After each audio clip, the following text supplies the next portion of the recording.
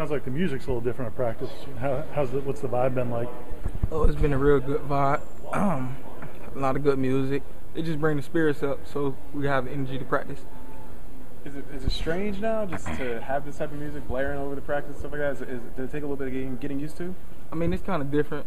We used to have noise playing at practice with Jumbo, but it's different. It's kind of different now because it's music. Get us energized. People be out there bopping to the music and stuff like that. Yeah. Is it more fun? Yeah, it's fun. Who's in charge of the playlist, man? I think Francois charges the playlist right now. Yeah, I think he is. How's his music taste? Man, he liked to dance, so he played a lot of dancing music at practice. And we be telling him, this is not home, we're not at home. So he got to play some music that'll get everybody crunk or something. Yeah. Overall, it's just a different vibe out there than what you've been used to your first few years? Yes, it's a way different vibe. It's a more calm vibe. Everybody more laid back, more relaxing. We get through practice more smoother, and it's a whole lot easier. You like it? Yeah, I like it. What have your initial impressions and conversations with Coach Taggart been like so far? Coach ready to light the scoreboard up. He told me he ready to do some big things, you know, scoring 3 plays, put 50 points up on people, not be on the field too long.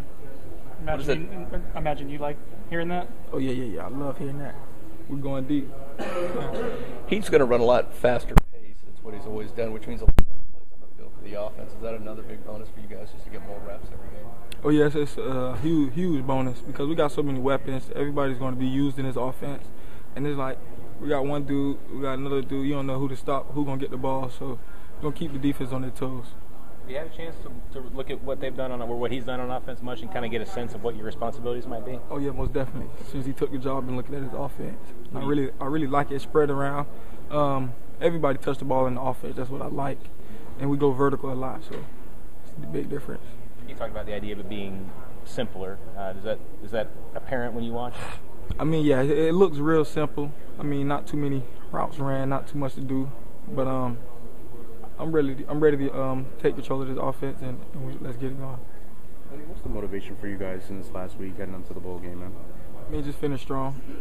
We got ourselves in this situation. We might as well finish strong. So just practice hard, win the bowl game.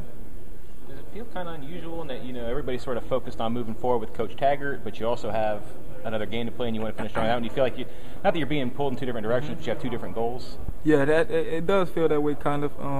You know, Coach Taggart just got here, so everybody want to learn the new offense and see what he's all about. But we still have a game to play, and we still have our old offense that we still using now. So we just take it serious day after day, and time gonna come with Coach Taggart. So you guys aren't changing the offense much for the bowl game? Nah, we still running the same offense. Is it hard not to look forward too much, though, to next year, just with the new coaching staff and everything? Is it hard not to look too far forward? It's kind of hard. I know we all ready to go and learn this new offense. But as I was saying, we just got to stay focused. It's tough, though. It's tough on all. I know it's tough on me because I want to learn it. Have you talked to Auden at all about whether he's coming back with you next year to kind of lead the offense? Oh, yeah, I don't know nothing about that. Winnie, what is it like I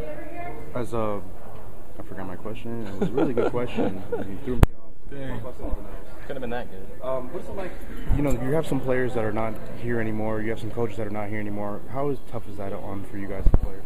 I mean, being with players and coaches for 3 years and having them recruit you and the ones that brought you to this college, I mean, it's quite different. They're leaving and coming to your senior year because I'm about to be a senior. It's quite mind-boggling, but life moves on, you know. You got to do what you got to do. That 40-year winning streak, that's going to be obviously on the line for you guys. You talked to any former players or anybody kind of reach out to you guys like, hey, you guys have to win this to keep that going? Not too really, but you know, the former players be at practice sometimes, and they be telling us what to do, what we need to do, how they practice, and how we should change our practice and have the right mindset to keep this streak going. So, yeah, it's a little communication. Yeah. Like our videos? Then you'll love being a premium member of Warchant.com with exclusive access to breaking news, insight, and analysis from the best on the beat.